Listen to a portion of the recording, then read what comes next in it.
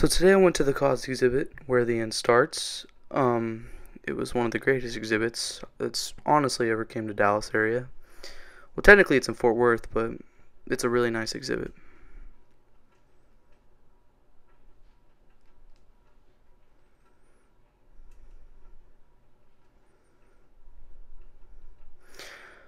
So this exhibit starts off, you walk in, you can see a couple of chums on the wall. There's a red one, there's like a light pastel one, kind of a peach color. And then there's this really like gray and kind of inverted looking yellow one. And they're all pretty good size.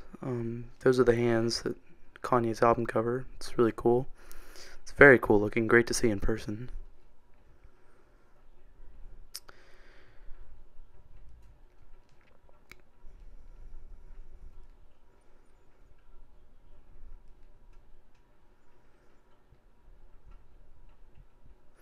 So then you walk in, see a giant thing. It's kind of like SpongeBob. It's really cool. It's massive. It's really great to see in person. The colors he uses are really amazing.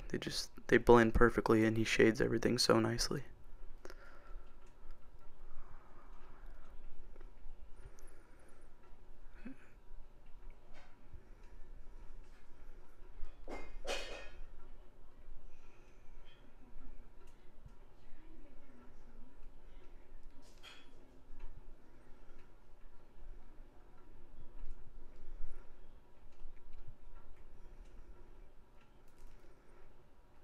When you get up close, you can really see the detail in these. It's amazing.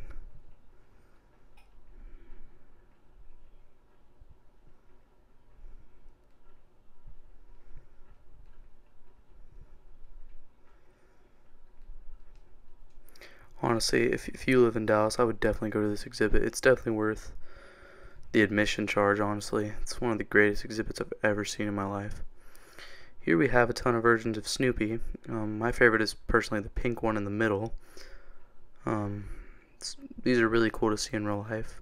These are all acrylic on canvas, which is really insane. That's crazy. So much detail in these.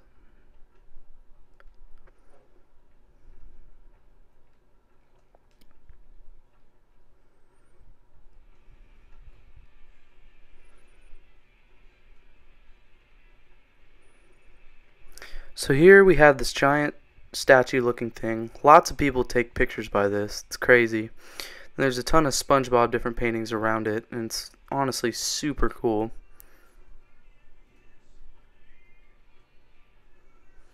Then here you walk in, it's about the first room you'll see in here. You have a ton of the Simpsons collaborations he did. These are all honestly probably the coolest ones in here. Personally, I like the statues the best that he does. Super cool, but the art is always, they're about equally as cool, honestly.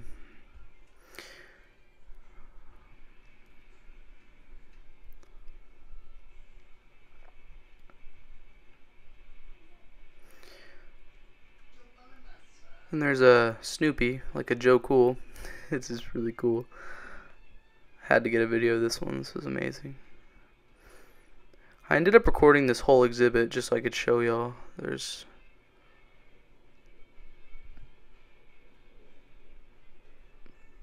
one was super cool. It's the Beatles album cover. If you look at it closely, you'll see a little Buddha KAWS. I wish he would do more paintings with that. Then over here, which this dumbass lady wouldn't get out of my fucking way. Even I zoomed in and she still got fucking closer. As you can see, stupid lady. But these are like little action figure paintings. They're all like in plastic. Super cool.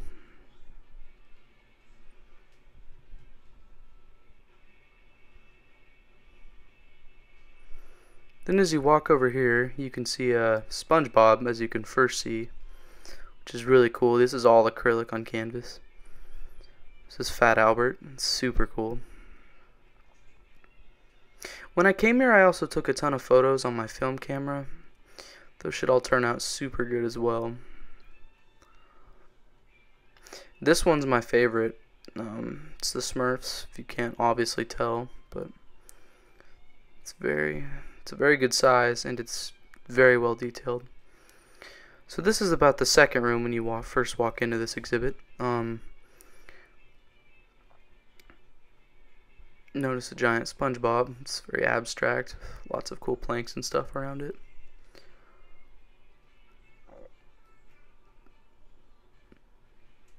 You then come over to this one, and it's a ton of hands of the companion. It's very, very cool. This one, probably my second favorite painting. This one was also really cool.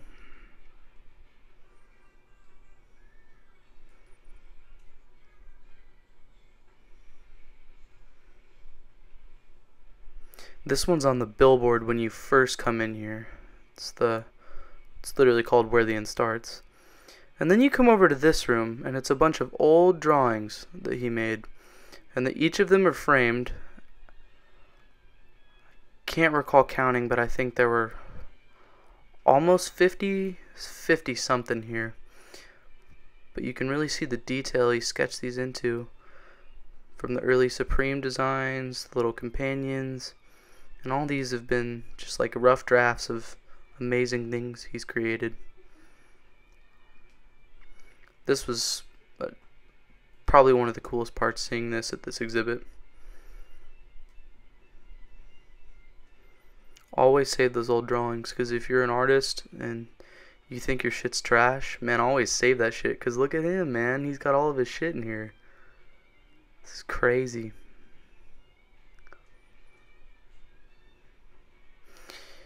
Then there's some more. I think this was like the other half of it. But just really pay attention to the detail. So much detail even in just his drawings. And this is the giant companion statue. It's about 6 foot. I think I was just as tall as it. Sorry for the awkward angles. There was a family that wouldn't move, but there's a giant wooden companions and like the Pinocchio companion. Very, very cool. These are massive, as you can see, the people standing right next to them. They take up 2 stories. There's a couple more over here. Those aren't Pinocchio companions, but they are all made of wood. That one, however, is the Pinocchio companion. Very, very cool. That one is taller than me. I think it's about 8 to 7 feet tall.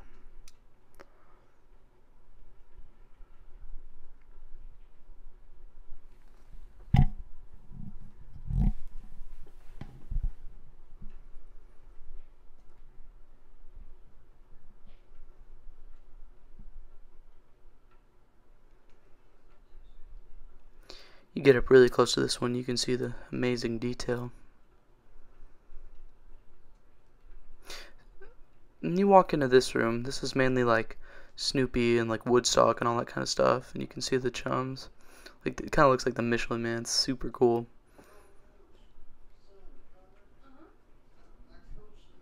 This painting, however, is one of my favorites. I got a couple pictures standing next to this one. It's very, very cool.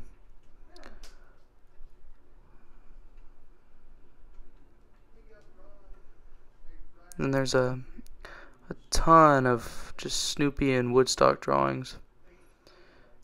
It's about 8 feet tall, and I don't know how many there are, but if you want to count them. Very cool to see in person. And there's this giant bunny companion looking statue. It's very cool. I wish the eyes would have been a different color, but the all black effect is very cool. Then you come over here and there's just his head. It's just a really cool piece. Very basic, very cool. And you can see that painting right there. Yeah, he did another action figure type wrap kind of deal. Very cool.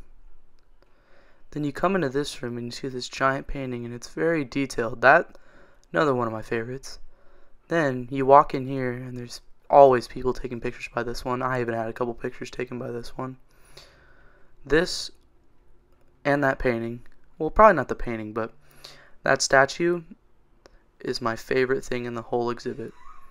And I wish when I was recording this dumbass lady would have gotten out of the way, but it's a very beautiful statue. It's probably the best thing you could see in the exhibit.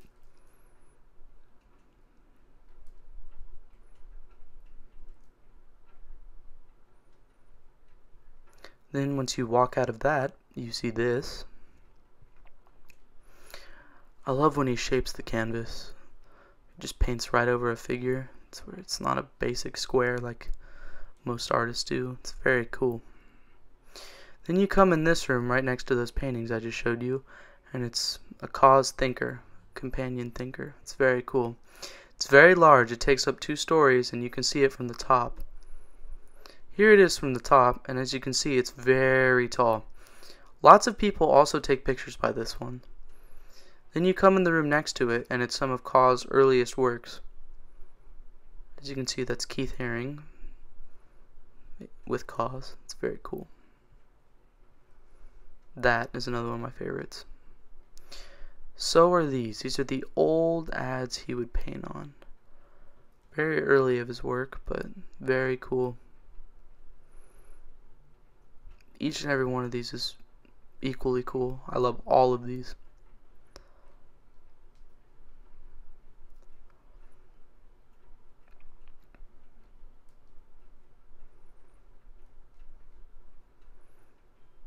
Then you come over here. There's just this tiny little painting that he did. Very cool.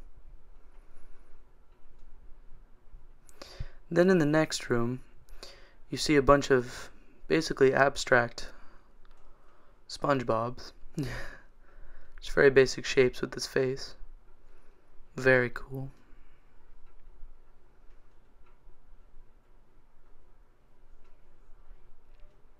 So when I went here opening day, lots of people lined up to buy the little toys people collect and then resell for rape prices. But I was one of the only people that was there for the opening day for the exhibit, not just the companions he was releasing. But I did not see this. I did not see this room at first, and this is the only room I missed. And I'm really glad I came back here and decided to make this video, because I just wanted to show y'all all this beautiful exhibit. It's amazing.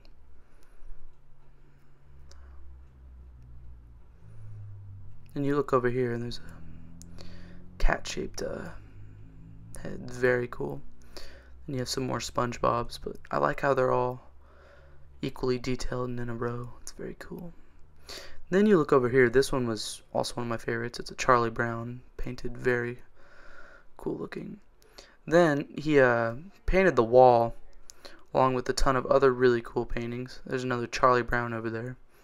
I wish when I was recording I would have got closer to that one.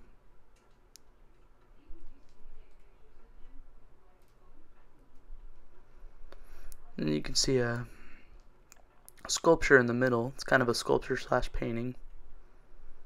Another kind of Peanuts painting over there. Very detailed, very cool.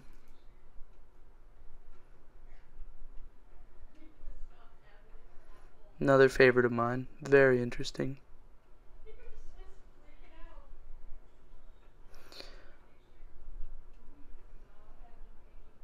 There's the close-up of the Charlie Brown. I thought I got that.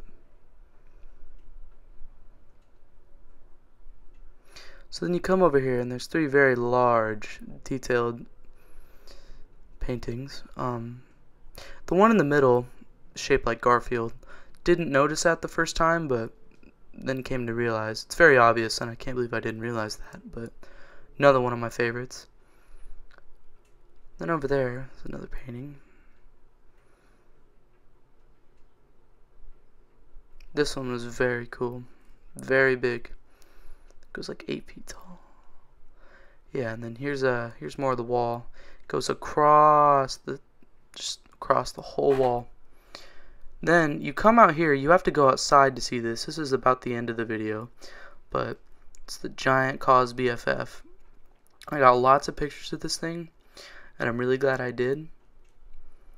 So you have to come outside. It's like in the back of the exhibit. You have to walk down this staircase, and it's about when I got down there, but it's very to the side of things. I wish it would have just been inside like the rest of them, but it's way too tall. This thing is massive, but it's right by a lake, but it's just right outside the exhibit. You have to take a ton of stairs to go down there, but this is probably the best thing you'll want to see at this exhibit.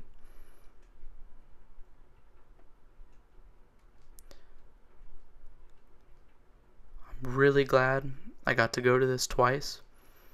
I hope y'all definitely get a chance to go to this, or even just see this. Such a beautiful exhibit, and